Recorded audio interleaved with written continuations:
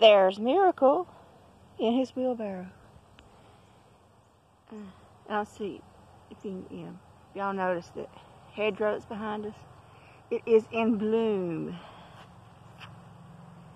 and I am allergic to that. And this entire field is encapsulated. We are surrounded by it. All of this is that, and I'm so allergic to it. My eyes are burning, my nose is burning. We're going to come out here and look at Iris. Okay, here's the old-fashioned yellow one that my mother personally has had more than 50 years. It came from an older neighbor, as did this lavender one. Now, if you compare the stems and the petals, there's no comparison to the modern iris.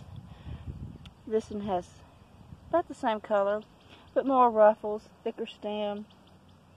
Look at this one. This one has what they call lacing. That's sort of an apricot top with a magenta bottom and a buff colored ring. And over here, it's a deep, deep gold. If you compare this yellow to this deep gold.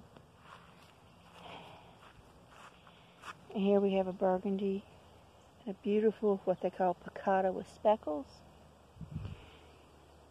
But it's unpleasant out here, but that hedgerow helps block us from the property next door. So I will put up with it. Won't we, Miracle? Look at the pretty sky. It's cloudy, so we're not too hot. It's later than what we normally come out, because it's been like 84, and Miracle gets panty and gaspy for air when it's that hot. Don't you, Miracle? So it's like almost 7. Yeah. We waited to come out today, and he's been fussy about it, haven't you, Miracle? And the mosquitoes are bothering baby. They're bothering you. Okay. I'll go get my chair, Miracle. We'll sit out here and watch the birds. Okay.